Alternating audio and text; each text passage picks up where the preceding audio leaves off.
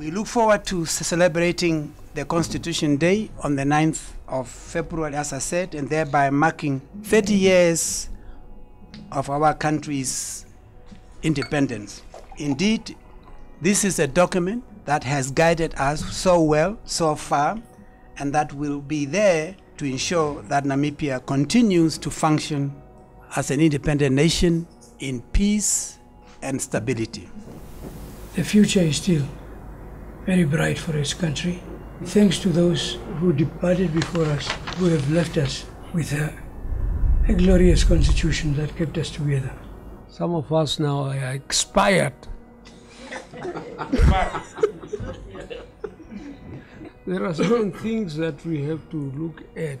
The water will come into the house and you don't have anything to take them out, so that we can keep our country like an egg.